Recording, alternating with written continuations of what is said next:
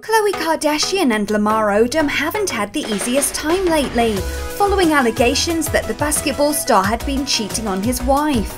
But it sounds like the couple have been making steps to get their relationship back to normal, with a romantic getaway to strengthen their marriage. The 29-year-old and her Los Angeles Clippers star hubby took a break from their hectic schedules to spend some quality time together, and now their marriage is apparently stronger than ever. A source told Us Weekly magazine that there were lots of kisses and tears. Khloe and Lamar are said to be committed to the relationship and they adore each other.